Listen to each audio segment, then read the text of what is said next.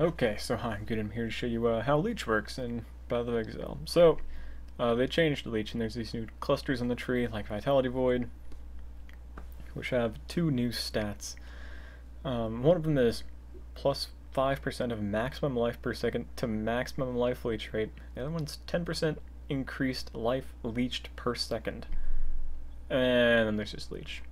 So, numbers! I've hopefully ironed out all the bugs on here, but it should be kind of correct. I should have actual tags on them somewhere. Anyways, um, Leech. It's mechanic. So you have your pool, you have some sort of pool, and you leech 20% of that pool per second. That's how it works in PoE 2.0 for, what, Energy Shield with Ghost Reaver, and then Life and Mana. It's all 20% of the pool per second base. After that, you have additional life, or additional max leech rate that can be added on. That's like what Vitality Void does. So, you know, you get that 5% node right there, bam, your max leech goes up by 5%.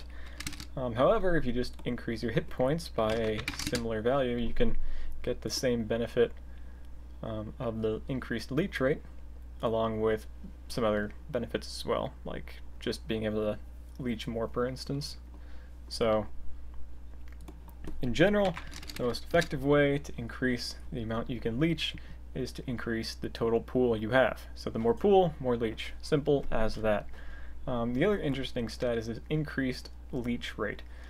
So the major change that came out in 2.0 is that instances of leech are now created. So before, if you smashed a whole pack, it would kind of, well, originally when you smashed a whole pack, it would just kind of like buffer the leech into a massive thing that just kind of drained into your hit points.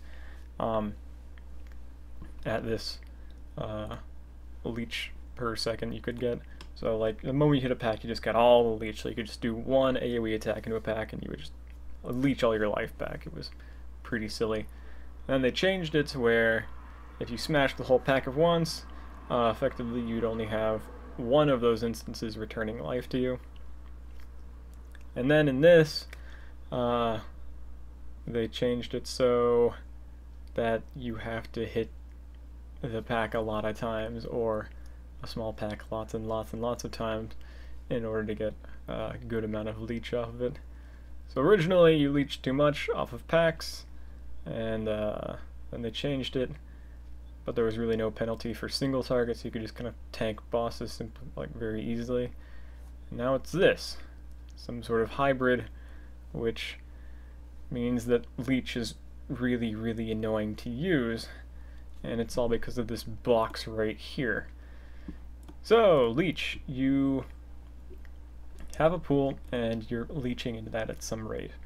Every single time you hit a mob and create an instance of Leech, that instance kind of drains into your life at a maximum rate. So, max Leech per instance is like 100.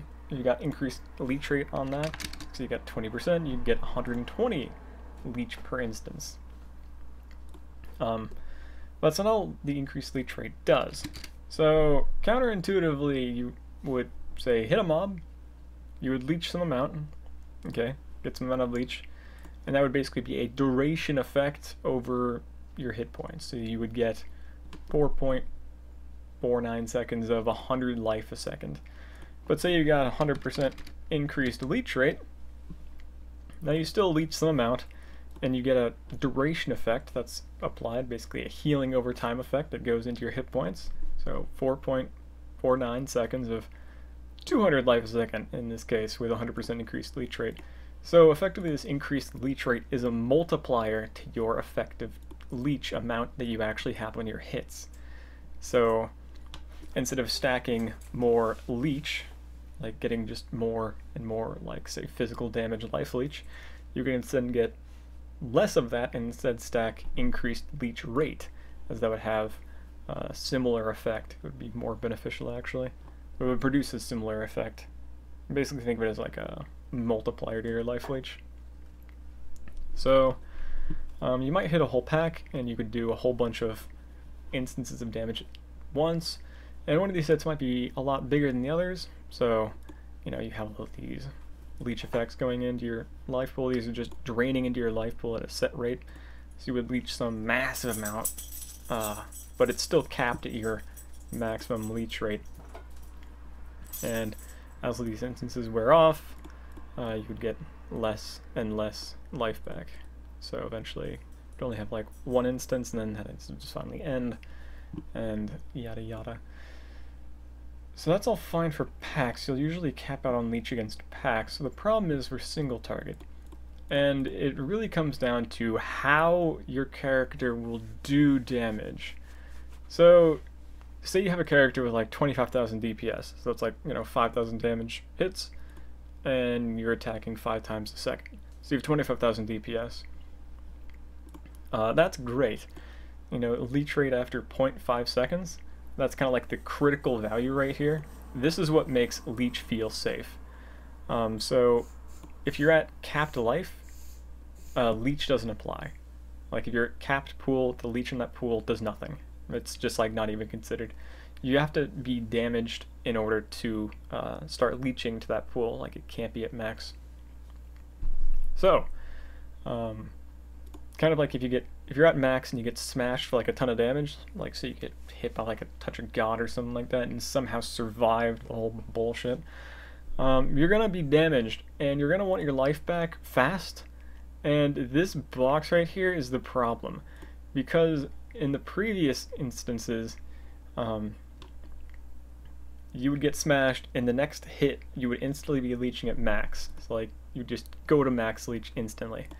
But you have to wait for all these instances to build up. They're not all occurring at the same time. So you have to wait for one of like, you're doing like 2,000 damage and 2,000 damage and 2,000 damage.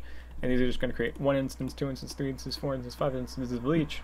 And those are each going to return at like, 100 life a second or something like that.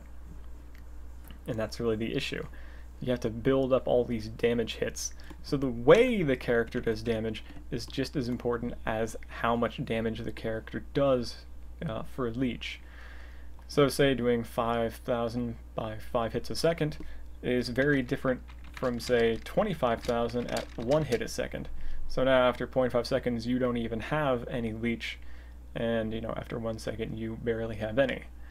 You'll still cap out eventually after 10 seconds, but say if you swapped it around to have say 1,000 damage per hit, but you attack 25 times a second, well now you can cap out in, well, like half a second effectively with these sorts of stats. So something like Ice Crash is actually really bad for leech in comparison to something like Double Strike, because Ice Crash has an attack speed less multiplier, it attacks less faster, and a Double Strike simply doubles your kind of hits per second. So Double Strike with multi-strike is going to attack maybe 6 times faster than Ice Crash. So that's 6 times the rate at building up to like a respectable amount of leech. So yeah. Anyways, so I hope that kind of explained everything. I'll provide this spreadsheet in the description, and you can save your own and kind of like modify all these cells. Even though it looked kind of complex, there's only 6 actual things that you can modify, and then you can play around with these values as well to kind of figure out what you want. But yeah, it's not that complex, but it's way too fucking confusing, and yeah, it should have never been this confusing. But for the most part, you can kind of ignore it. Yeah, that makes sense. But yeah, I just made a 10-minute video about some, but you can kind of ignore it. Yeah, that's right up my alley. Anyways, if you enjoyed this, and I will see you next time.